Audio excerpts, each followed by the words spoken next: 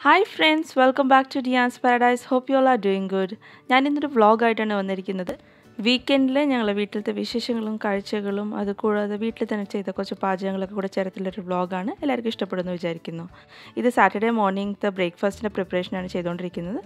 Tomato ചട്നിയും masala ദോശയായിരുന്നു. Tomato ചട്നിയുടെ recipe ഭയങ്കര സിമ്പിളാണ്. എണ്ണയിൽ കുറച്ച് സവോളയും തക്കാളിയും ഇഞ്ചിയും വെളുത്തുള്ളിയും കൂടെ ചേർത്തിട്ട് അടച്ചു വെച്ച് വേവിക്കുക. ദോശയിൽ ഞാൻ മസാല സെപ്പറേറ്റ് ആയിട്ടൊന്നും ഉണ്ടാക്കിയതില്ല. തലേ ദിവസം ഞാൻ പൂരി ബാജി ആയിരുന്നു ഉണ്ടാക്കിയത്. അതിൽ ബാജി കുറച്ച് ബാലൻസ് ഉണ്ടായിരുന്നു. അത് തന്നെ മസാലയായിട്ട് ഫില്ലിംഗ് ആയിട്ടിട്ട് പിന്നെ ഇത്തിരി നെയ്യും കൂടെ ചേർത്തിട്ട് ഉള്ളൊരു ഷോർട്ട് കട്ട് മസാല ദോശയായിരുന്നു. ഇതിപ്പോൾ ഞാൻ മാത്രമാണ് ഈ സമയത്ത് കഴിക്കാറുള്ളത്. കാരണം ഹസ്ബൻഡ് സാറ്റർഡേ കുറച്ച് ലേറ്റ് ആയിട്ടാണ് എണീക്കാറ്. ഇപ്പോൾ ഞാൻ എനിക്ക് ആവശ്യമുള്ള 2 ദോശയും മാത്രം ഉണ്ടാക്കിയിട്ട് മാറ്റി വെക്കുകയാണ്. ദോശ കഴിഞ്ഞതിൻ്റെ ശേഷം ഞാൻ ചായക്കുള്ള വെള്ളം വെക്കുകയാണ് ചെയ്തത്. തക്കാളീൻ്റെ വെള്ളമൊക്കെ വറ്റിയതിൻ്റെ ശേഷം അതിലേക്ക് ഉപ്പും മഞ്ഞൾപ്പൊടിയും മുളക് പൊടിയും കൂടെ ചേർത്തിട്ട് ചൂട് തണിഞ്ഞതിൻ്റെ ശേഷം മിക്സിയിട്ട് അടിച്ചിട്ട് ഇതിപ്പോൾ എൻ്റെ ബ്രേക്ക്ഫാസ്റ്റ് റെഡിയായി. എല്ലാ റെസിപ്പീസും ഡിസ്ക്രിപ്ഷനിൽ ഉണ്ടാകും, നിങ്ങൾക്ക് അവിടെ നിന്ന് ചെക്ക് ചെയ്യാവുന്നതാണ്. ബ്രേക്ക്ഫാസ്റ്റ് കഴിഞ്ഞപ്പോൾ തന്നെ ലഞ്ചിൻ്റെ പ്രിപ്പറേഷൻ സ്റ്റാർട്ട് ചെയ്തു. ഞാൻ 1 ഗ്ലാസ് ബസ്മതി റൈസ് സോക്ക് ചെയ്യാൻ പോവാണ്. വെജിറ്റബിൾ പുലാവ് ഉണ്ടാക്കാൻ വേണ്ടിയിട്ടാണ്. ഇത് വെള്ളത്തിൽ കഴുകിയതിൻ്റെ ശേഷമാണ് സോക്ക് ചെയ്യേണ്ടത്. ഇതിപ്പോൾ ഞാൻ വെള്ളം ഒഴിച്ച് വെക്കുകയാണ്. അത് കഴിഞ്ഞിട്ട് പുലാവിന് ആവശ്യമുള്ള വെജിറ്റബിൾസ് കട്ട് ചെയ്യുകയാണ്. 2 സവോളയാണ് ഇതിലേക്ക് എടുത്തിരിക്കുന്നത്. അത് തൊലി കളഞ്ഞ് ഒക്കെ കഴുകാൻ വേണ്ടി മാറ്റി വെക്കുകയാണ്. പിന്നെ കുറച്ച് ബീൻസ് കട്ട് ചെയ്തിട്ട് വാഷ് ചെയ്യാൻ വേണ്ടി എടുത്ത് വെക്കുകയാണ്. പിന്നെ ആവശ്യത്തിന് വെളുത്തുള്ളി, പിന്നെ ഇഞ്ചിയൊക്കെ തൊലി കളഞ്ഞ് മാറ്റി വെക്കണം. ഇതെല്ലാം കൂടി ഞാനിപ്പോൾ വാഷ് ചെയ്യാൻ പോവാണ്. വെജിറ്റബിൾ പുലാവിൻ്റെ റെസിപ്പിയും വിത്ത് പ്രോപ്പർ മെഷർമെൻറ്റ് ഞാൻ ഡിസ്ക്രിപ്ഷനിലിടാം, അവിടെ നിന്ന് ചെക്ക് ചെയ്യാം. ഇതിപ്പോൾ ഞാൻ എൻ്റെ അടുത്തുള്ള കുറച്ച് വെജിറ്റബിൾസ് മാത്രമാണ് യൂസ് ചെയ്യണത്. നിങ്ങൾക്ക് ഇഷ്ടമുള്ള ഏത് വെജിറ്റബിളും യൂസ് ചെയ്യാം. ഞാൻ 2 പൊട്ടാറ്റോ, കുറച്ച് ബീൻസ്, ക്യാരറ്റ് ഇതൊക്കെയാണ് ഇവിടെ യൂസ് ചെയ്യാൻ പോണത്. എല്ലാം കട്ട് ചെയ്തിട്ട് വെള്ളത്തിലിട്ട് വെക്കുകയാണ് ഞാൻ ചെയ്യുന്നത്. ഇതപ്പോൾ സവോളയും ചോപ്പ് ചെയ്യാണ്.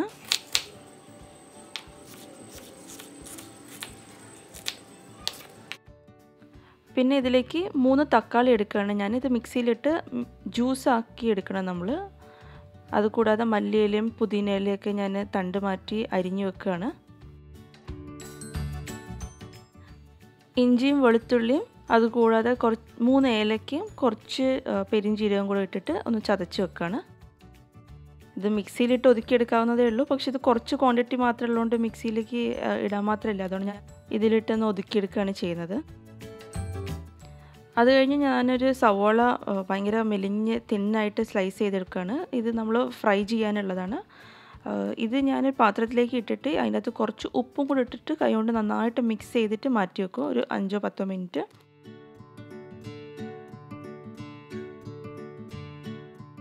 അങ്ങനെ പുലാവിൻ്റെ പ്രിപ്പറേഷൻസ് ഒക്കെ കഴിഞ്ഞു. ഇനി ഞാനൊരു പാൻ ചൂടാക്കുകയാണ്. അതിലേക്ക് കുറച്ച് ഓയിലും 2 സ്പൂൺ നെയ്യും കൂടെ ഒഴിച്ചിട്ട് ആദ്യം നമ്മുടെ ഡ്രൈ ഫ്രൂട്ട്സ്, അതായത് കാഷ്യൂ നട്ട്സ് ഉണ്ടായിരുന്നു എൻ്റെ അടുത്ത്, അതിട്ടിട്ട് ഒന്ന് ഫ്രൈ ചെയ്ത് മാറ്റി വെക്കുകയാണ്. അത് ഫ്രൈ ചെയ്ത സെയിം ഓയിലിൽ തന്നെയാണ് ഞാൻ ഓണിയനും ഫ്രൈ ചെയ്യുന്നത്.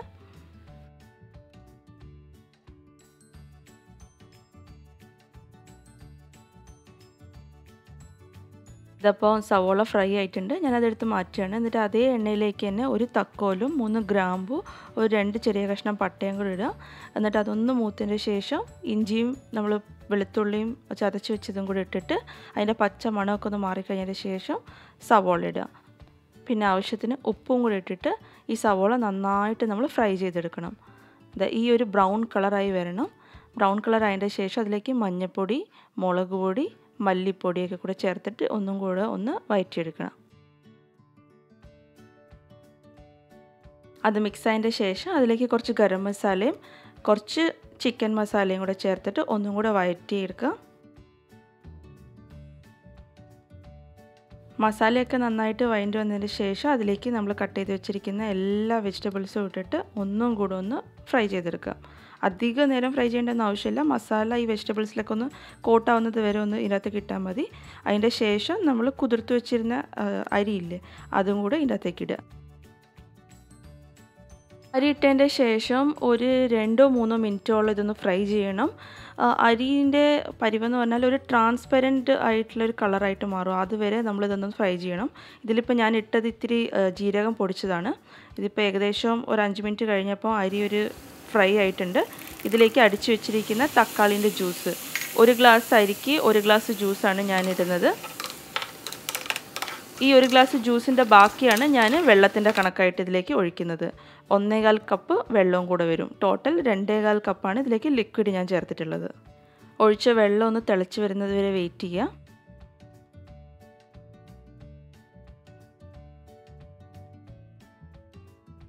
ഇതിലേക്ക് അര ചെറുനാരങ്ങ പിഴിഞ്ഞ് ജ്യൂസും കൂടെ ഇതിലേക്ക് ഒഴിക്കുക. എന്നിട്ട് ഈ ലിക്വിഡ് ഒന്ന് ടേസ്റ്റ് ചെയ്ത് നോക്കുക. എന്തെങ്കിലും കുറവുണ്ടെങ്കിൽ, ഉപ്പ് എന്തെങ്കിലും കുറവുണ്ടെങ്കിൽ ഈ സമയത്ത് നമുക്ക് ആഡ് ചെയ്യാം. ഞാൻ എക്സ്ട്രാ കുറച്ച് ഉപ്പിട്ട് അതിൻ്റെ അകത്ത് നിന്ന് അരിഞ്ഞ് വെച്ചിരുന്ന പുതിന മല്ലിയിലേൻ്റെ അകത്ത് നിന്ന് കുറച്ച് ഇല മാത്രം ഇതിൻ്റെ അകത്ത് ഇട്ടിട്ട് 2 പച്ചമുളകും കൂടെ കീറി അടച്ചു വെച്ച് സിമ്മാക്കിയിട്ട് ഒരു 10 മിനിറ്റ് വേവിക്കണം. 10 മിനിറ്റിന് ശേഷം അടപ്പെടുത്ത് നോക്കിക്കഴിഞ്ഞാൽ വെള്ളം വറ്റിയിട്ടുണ്ടാവും. ഈ സമയത്ത് നമ്മൾ ഡ്രൈ ഫ്രൂട്ട്സ് റോസ്റ്റ് ചെയ്തതും കൂടി ഇടുക. പിന്നെ ബാക്കിയുള്ള മല്ലിയിലയും പുതിനയിലയും കൂടെ അരിഞ്ഞതിടുക. പിന്നെ നമ്മൾ ഫ്രൈ ചെയ്ത് വെച്ചിരിക്കുന്ന ഓണിയനും അതെല്ലാം കൂടെ സ്പ്രിങ്കിൾ ചെയ്തിട്ട് കുറച്ച് നെയ്യും കൂടെ മേലെ ഒഴിച്ചു കൊടുത്തിട്ട് അടച്ചു വെച്ചിട്ട് സിമ്മിൽ ഒരു 15 തൊട്ട് 20 മിനിറ്റ് വരെ ഇത് വേവിച്ചെടുക്കണം. ചോറാവുന്ന നേരം കൊണ്ട് ഞാൻ 2 ചിക്കൻ പീസ് എടുത്തിട്ട് അതൊന്ന് ബാർബിക്യൂ ചിക്കൻ ഉണ്ടാക്കാമെന്ന് വിചാരിച്ചു. അതിലേക്ക് ഞാൻ വേറെ മസാലകളൊന്നും ആഡ് ചെയ്യുന്നില്ല. ഒരു ബാർബിക്യൂ സോസ് ഉണ്ട്, അതിലെല്ലാ ഫ്ലേവേഴ്സും ഉണ്ടാവും. അതുകൊണ്ട് ഞാൻ ആ ഒരു സോസും കുറച്ച് അതിലേക്ക് ഉപ്പ് കുറവായിട്ട് തോന്നിയുകൊണ്ട് അതിലിത്തിരി ഉപ്പും കൂടി ഇട്ടിട്ട് മാരിനേറ്റ് ചെയ്തിട്ട് ഒരു 20 മിനിറ്റ് വെച്ചതിൻ്റെ ശേഷം അത് അവനിലിട്ടിട്ട് ഞാനൊന്ന് ഗ്രില്ല് ചെയ്തെടുക്കുകയാണ് ചെയ്തത്.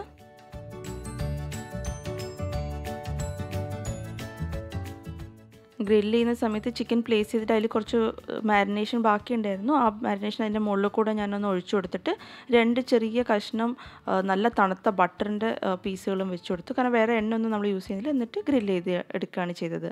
അതിൻ്റെ ശേഷം സ്വീറ്റിന് ഞാനൊരു ഫ്രൂട്ട് കസ്റ്റാർഡ് ഉണ്ടാക്കാമെന്ന് വിചാരിച്ചു. 2 കപ്പ് പാലൊഴിച്ച് തിളപ്പിക്കാൻ വെച്ചു. അതിലേക്ക് 2 സ്പൂൺ കസ്റ്റർഡ് പൗഡറാണ് ഞാൻ എടുക്കുന്നത്. പൗഡർ ഒരിക്കലും നമ്മൾ നേരിട്ട് പാലിൽ ഒഴിക്കരുത്. അത് വേറൊരു പാത്രത്തിൽ തന്നെ കുറച്ച് പാലൊഴിച്ച് മിക്സ് ചെയ്തിട്ടിടണം. ഇല്ലെങ്കിൽ നേരിട്ട് ഒഴിച്ചാൽ ചിലപ്പം കട്ടി ഉണ്ടാവാൻ ചാൻസ് ഉണ്ട്. ഇതിപ്പോൾ ആദ്യം നമ്മൾ ഇങ്ങനെ മിക്സ് ചെയ്തതിൻ്റെ ശേഷം പാലിലേക്ക് ഒഴിച്ചു കൊടുക്കുകയാണ് ചെയ്യുന്നത്. പാൽ ഒഴിക്കുന്ന സമയത്ത് നമ്മൾ കണ്ടിന്യൂസ് ആയിട്ട് ഇത് ഇളക്കിക്കൊണ്ടിരിക്കണം, ഇല്ലെങ്കിൽ അടി പിടിക്കാൻ ചാൻസ് ഉണ്ട്. എന്നിട്ട് ഇതിലേക്ക് 1 ടീസ്പൂൺ വാനില എസെൻസും 2 ടേബിൾ സ്പൂൺ പഞ്ചസാരയാണ് ഞാൻ ഇടുന്നത്. മധുരം കൂടുതൽ വേണമെങ്കിൽ കൂടുതൽ പഞ്ചസാര ഇടാം. ഇതൊന്ന് കുറുകി വരുന്നതെന്ന് തോന്നിക്കഴിഞ്ഞാൽ ഓഫ് ചെയ്യാം. എന്നിട്ട് വേറൊരു പാത്രത്തിലേക്ക് ഒഴിച്ച് തണുക്കാൻ വേണ്ടി മാറ്റി വെക്കാം. ചൂട് തണിഞ്ഞതിൻ്റെ ശേഷം അത് ഫ്രിഡ്ജിലേക്ക് മാറ്റാവുന്നതാണ്. ഇത് തണുക്കുന്നത് വരെ നമ്മൾ ബാക്കി ഇതിലേക്ക് ഇടാനുള്ള ഫ്രൂട്ട്സൊക്കെയാണ് കട്ട് ചെയ്യുന്നത്. നിങ്ങളുടെ കയ്യിൽ ഏത് ഫ്രൂട്ടാണ് ആ സമയത്ത് അവൈലബിൾ ആയിട്ടുള്ളത് ആ ഫ്രൂട്ട്സൊക്കെ യൂസ് ചെയ്യാം. ഇപ്പോൾ എൻ്റെ അടുത്ത് കുറച്ച് ആപ്പിൾ, പിന്നെ ഒരു കിവി ഉണ്ടായിരുന്നു, പിന്നെ 2 ചെറിയ പഴം, ഇതൊക്കെയാണ് ഞാൻ ഇതിലേക്ക് ഇടുന്നത്. കസ്റ്റർഡ് ഫ്രിഡ്ജിൽ തണുക്കുന്നത് വരെ ഫ്രൂട്ട്സും കൂടെ കട്ട് ചെയ്ത് ഫ്രിഡ്ജിൽ വെച്ച് കഴിഞ്ഞാൽ രണ്ടും പെട്ടെന്ന് തണുത്ത് കിട്ടുമല്ലോ. അതാണ് ഞാൻ വേഗം തന്നെ ഫ്രൂട്ട്സും കൂടെ കട്ട് ചെയ്തിട്ട് എല്ലാം ഒരു പാത്രത്തിലിട്ടിട്ട് ഫ്രിഡ്ജിലേക്ക് വെക്കുകയാണ് ചെയ്യുന്നത്. ചൂടോടൊക്കെയുള്ള കസ്റ്റർഡിലേക്ക് ഒരിക്കലും ഫ്രൂട്ട്സ് ഇടരുത്. കസ്റ്റർഡ് നല്ല തണുത്ത് സെറ്റായതിൻ്റെ ശേഷം മാത്രമേ നമ്മൾ അതിലേക്ക് ഫ്രൂട്ട്സ് ഇടാൻ പാടുള്ളൂ. അതിൻ്റെ ശേഷം എൻ്റെ അടുത്ത് കുറച്ച് ചെറി ഉണ്ടായിരുന്നു, അതും കൂടെ കട്ട് ചെയ്ത്, പിന്നെ കുറച്ച് മുന്തിരി ഉണ്ടായിരുന്നു, അതും കൂടെ കട്ട് ചെയ്ത് മാറ്റി വെക്കുകയാണ്. ഇപ്പോൾ കട്ട് ചെയ്ത ഫ്രൂട്ട്സ് എല്ലാം കൂടെ ഞാനൊരു പാത്രത്തിലേക്ക് ഇടുകയാണ്. എന്നിട്ട് ഇതിപ്പോൾ ഞാൻ ഫ്രിഡ്ജിൽ വെക്കും. അതുകൂടാതെ ഞാനിതിലേക്ക് കുറച്ച് സബ്സ സീഡ്സ് ഉണ്ടായിരുന്നു എൻ്റെ അടുത്ത്, അതും കൂടെ സോക്ക് ചെയ്യാൻ വെച്ചു. ഞാൻ ബേസിക്കലി ഇതൊരു കസ്റ്റർഡ് മാതിരിയല്ല, ഇതൊരു ഫലൂദ ടൈപ്പ് ആക്കി സെർവ് ചെയ്യാമെന്നാണ് ഞാൻ വിചാരിക്കുന്നത്. കുറച്ച് ഡ്രൈ ഫ്രൂട്ട്സും കട്ട് ചെയ്ത് വെക്കുക. ഇത് കഴിക്കുന്ന സമയത്ത് നമ്മൾ അസംബിൾ ചെയ്താൽ മതി. അതുവരെ ഇതെല്ലാം ഒരു സൈഡിലേക്ക് മാറ്റി വെക്കാം. ഇനി ഞാൻ റൈസിൻ്റെ കൂടെ കഴിക്കാനുള്ള റൈറ്റയാണ് ഉണ്ടാക്കുന്നത്. 2 സവോളയും കുറച്ച് കുക്കുംബറും ഇതിനകത്തുള്ള വെജിറ്റബിൾസ് എന്ത് വേണമെങ്കിലും ഇതിലേക്ക് ഇടാം. ഞാനിപ്പോൾ ഉള്ളത് ഇപ്പം സവോളയും കുക്കുംബറായിരുന്നു. അത് മാത്രം ഇട്ട് കുറച്ച് പച്ചമുളകും കൂടി ഇട്ടിട്ട് ഒന്ന് തൈരും ഉപ്പും ഇട്ടിട്ട് എടുക്കുകയാണ്. എൻ്റെ അടുത്തുള്ള കുക്കുംബർ കുറച്ചൊരു മൂത്ത ടൈപ്പ് ആയിരുന്നു, അതുകൊണ്ടാണ് ഞാൻ ഇതിൻ്റെ കുരു കളയുന്നത്. സാധാരണ ഞാൻ കുരു കളയാറില്ല. എന്നിട്ട് ഇതും കൂടെ ഇതിനകത്തേക്ക് അരിഞ്ഞു വെക്കുകയാണ്.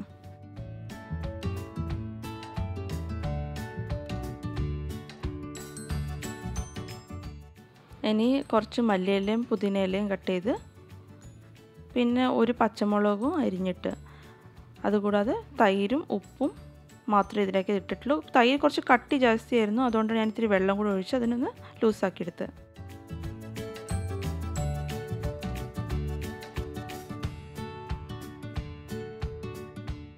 അങ്ങനെ ഞങ്ങളുടെ ലഞ്ചിൻ്റെ പ്രിപ്പറേഷൻ എല്ലാം കഴിഞ്ഞു. ഇതിപ്പോൾ റൈസ് സെർവ് ചെയ്യാണ്. ഞാൻ ഇത്രയും നേരം അടച്ചു വെച്ചിരിക്കുകയായിരുന്നു റൈസിനെ. ചൂട് ഓഫ് ചെയ്തതിൻ്റെ ശേഷം ഞാൻ അടപ്പ് തുറക്കാതെ വെച്ചതായിരുന്നു. ആ ഫ്ലേവേഴ്സൊക്കെ അതിൻ്റെ ഉള്ളിൽ തന്നെ നിൽക്കാൻ വേണ്ടിയിട്ട്. ഇതപ്പോൾ റൈസ് കണ്ടാൽ നിങ്ങൾക്ക് മനസ്സിലാവും, നല്ല പെർഫെക്റ്റ് ആയിട്ട് തന്നെ കുക്ക് ചെയ്ത് കിട്ടിയിട്ടുണ്ട്. അത് ഞാനിപ്പോൾ ചിക്കനും റൈത്തയും കൂടിയാണ് സെർവ് ചെയ്യുന്നത് ഇതിൻ്റെ അകത്ത്.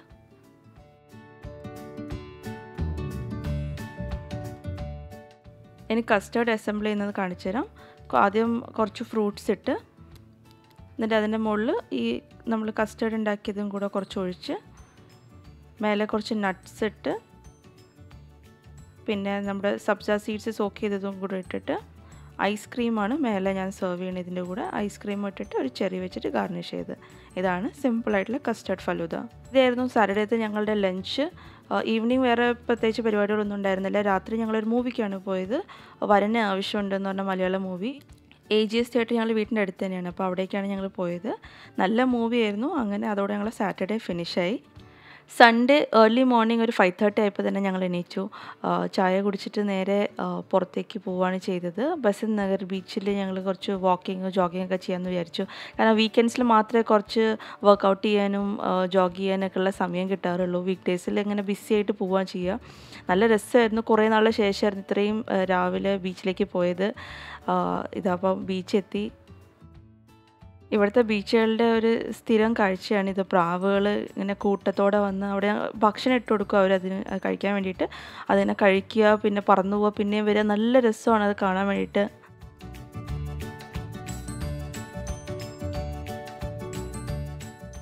ഇതാ സൺറൈസും കാണാം. എത്രയോ നാളിന് ശേഷമാണ് ഈ സമയത്തൊക്കെ ഒന്ന് പുറത്തേക്ക് ഇറങ്ങി സൺറൈസൊക്കെ ഇങ്ങനെ കാണുന്നത്. 6:30 ആയിട്ടേ ഉള്ളൂ സമയം. പക്ഷേ നല്ല വെട്ടമുണ്ടായിരുന്നു ബീച്ചിൽ, നല്ല കാറ്റും നല്ലൊരു അറ്റ്മോസ്ഫിയർ. ഇത്ര നേരത്തെ ആണെങ്കിൽ പോലും നിറച്ചും ആൾക്കാരുണ്ടായിരുന്നു ബീച്ചിൽ. കൂടുതലും ഈ എക്സസൈസ് ചെയ്യേണ്ട ഗ്രൂപ്പ്സ്, ജിമ്മിൽ നിന്നൊക്കെ വരുന്ന കുറേ ഗ്രൂപ്പ്സ്, അവരുടെ ഔട്ട്ഡോർ ആക്ടിവിറ്റീസ്, കോമ്പറ്റീഷൻസൊക്കെ ഉണ്ടാവും. നല്ല രസമായിരുന്നു.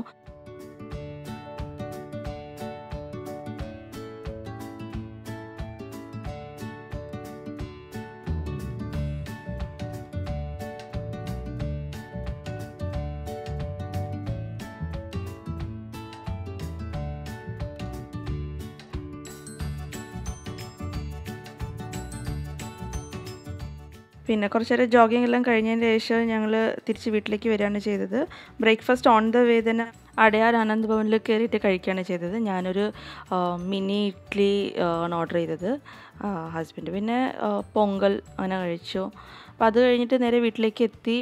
ഞാൻ ബീച്ചിൽ നിന്ന് തന്നെ കുറച്ച് ഫ്രഷ് വെജിറ്റബിൾസ് ഉണ്ടായിരുന്നു. പാലക്കൊക്കെ ലീവ്സൊക്കെ അവിടെ ചില സമയത്ത് ഓർഗാനിക് വെജിറ്റബിൾസൊക്കെ കിട്ടും. അതും കുറച്ച് വാങ്ങിയിട്ടുണ്ടായിരുന്നു. വീട്ടിലെത്തിയപ്പോൾ തന്നെ ബിഗ് ബാസ്ക്കറ്റിൽ നിന്ന് അവർ സാധനങ്ങൾ, നമ്മുടെ ഗ്രോസറീസ് നമ്മൾ ഓൺലൈൻ ബുക്ക് ചെയ്തതൊക്കെ വീട്ടിൽ ഡെലിവറി ചെയ്തിട്ടുണ്ടായിരുന്നു. സാറ്റർഡേ എനിക്ക് പുറത്ത് പോകാൻ സമയം കിട്ടില്ല. അതുകൊണ്ട് ബിഗ് ബാസ്ക്കറ്റാണ് ഞാൻ ചില സമയത്ത്, എപ്പോഴും അല്ല, പ്രിഫർ ചെയ്യുന്നത്. നല്ലതാണ്, വീട്ടിൽ നമുക്ക് സാധനങ്ങൾ വെജിറ്റബിൾസൊക്കെ കൊണ്ടെത്തിക്കും. സൺഡേ എനിക്കൊരു കേക്കിൻ്റെ ഓർഡർ ഉണ്ട്. രാത്രി കേക്ക് കട്ടിംഗ് ആണ്.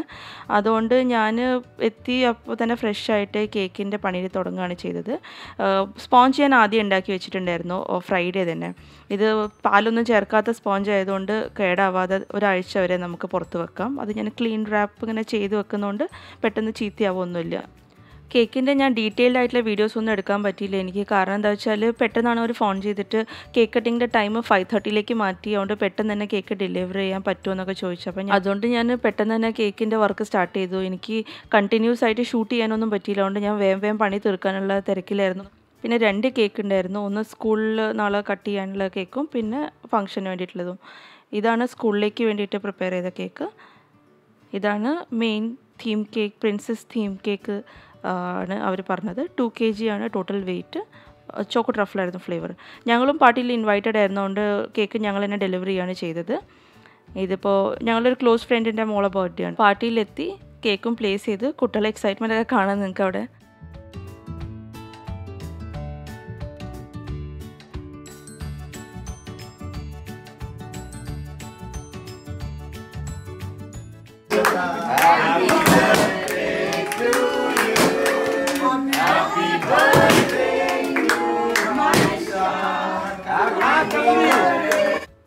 അപ്പോൾ ഈ കേക്ക് കട്ടിങ്ങും പാർട്ടിയെല്ലാം കഴിഞ്ഞതിന് ശേഷം ഞങ്ങൾ രാത്രി ഒരു മൂവി ബുക്ക് ചെയ്തിട്ടുണ്ടായിരുന്നു.